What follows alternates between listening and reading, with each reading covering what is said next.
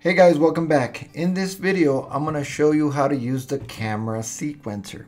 So the camera sequencer is when you want to take multiple cameras and render them at the same time, as opposed to rendering a series of frames from one camera, stopping it, and then rendering a sequence of frames from the second camera. The camera sequencer does that for you. So I've set up a very simple scene. It's just a little bouncing ball. And you can see that in this scene, this camera here, camera 1, is following the ball along its path. And then it stops at about frame 90 right here. And then this camera from frame 90 kind of zooms in on the ball right there. Boom.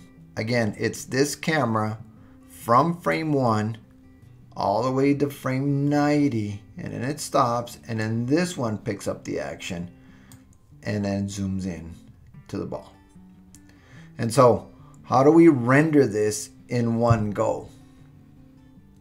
The only way that I know how to do it is by using the camera sequencer. And so up here in the Windows menu, you see animation editors and camera sequencer. I'm going to open up the camera sequencer. I'm going to put it up here so we can see our scene.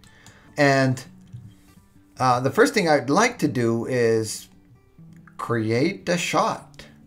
And so my playhead is at frame 1. And so it is here at frame 1. I'm going to go ahead and create a shot, but I'm going to go to the options here, this little square. And I'm going to name it shot 1. But I'm going to pick camera 1, and I'm going to go from frame 1 to frame 90. And then it's going to place it on the timeline here. It's a different timeline than this timeline.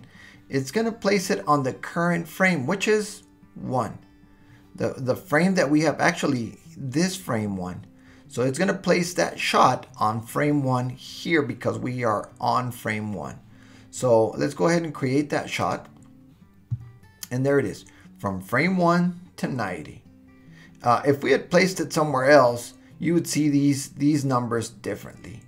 Let's go ahead and create a second shot. Go ahead and create shot options. And let's call this shot 2. No big surprise. And let's use camera 2. With the start frame of 90 and the end frame at 120.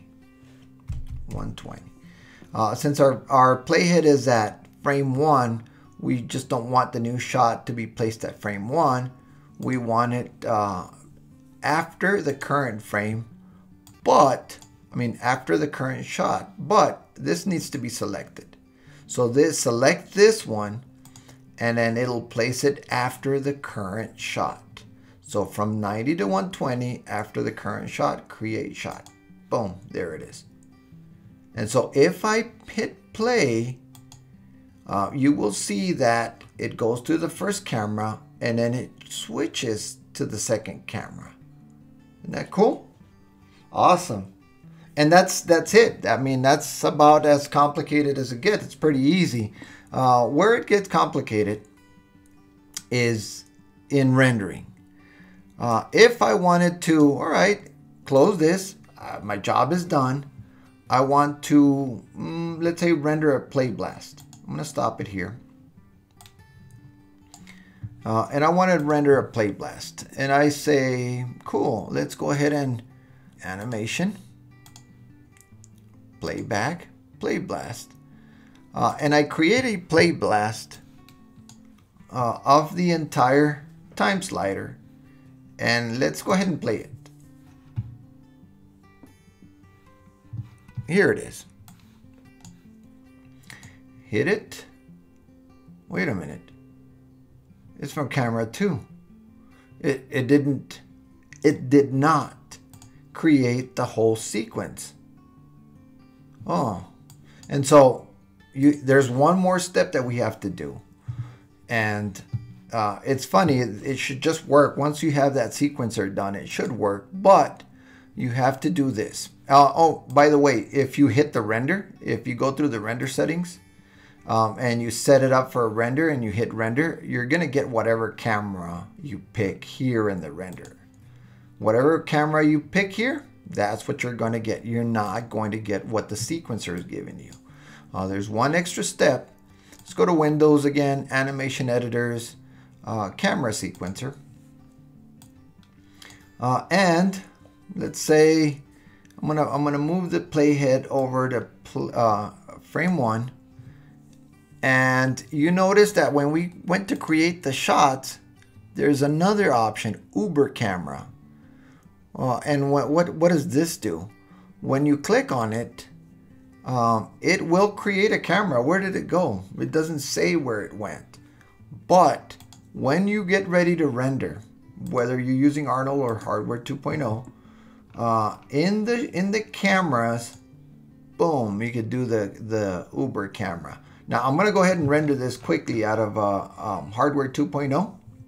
In fact, I need to save this file.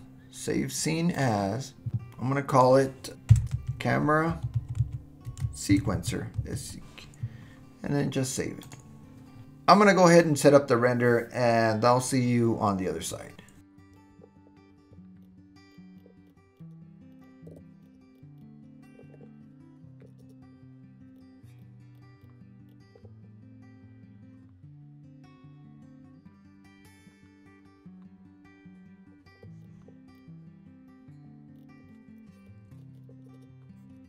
So here it finished rendering. I'm just going to do a quick preview by hitting the space bar and just previewing, going step by step.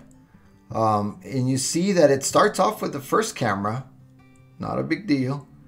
And then right at frame 90, in fact, I'll go up a couple frames, 90, 91, and then it zooms in. So it did work. So now you can take all these image sequence, take it into After Effects, composite it, and render it out. You can also render out a play blast from the sequencer. Check this out. One last thing and then we'll be done. Windows, Animation Editors, Camera Sequencer. If you wanted to do a play blast, you notice that the play blast button is right there. So let's go ahead and render a play blast. But let's go ahead and select both shots and hit play blast, and then see we've got a couple of options here. We can do a play blast on the selected shots, which will separate the shots. It will give you a play blast of shot 1 and shot 2. Play blast all shots, it'll give you a play blast of every single shot but separated, and the sequence, which will give you one play blast of everything. And we will hit this. I'm just going to hit it like this and then let it do its thing. And then open it up. And here's a play blast. And you notice that first camera, second camera. Exactly what we needed. And so, hey guys, this is a quick, easy way to use multiple cameras, multiple scenes, multiple cameras, set up the camera sequencer, render it, and then not have to organize each camera with a certain amount of frames. That's doing it manually, and the camera sequencer helps a lot. And so I hope that you liked the video. If you liked the video, go ahead and hit the like button and subscribe, and I will see you on the next one. Thank you guys.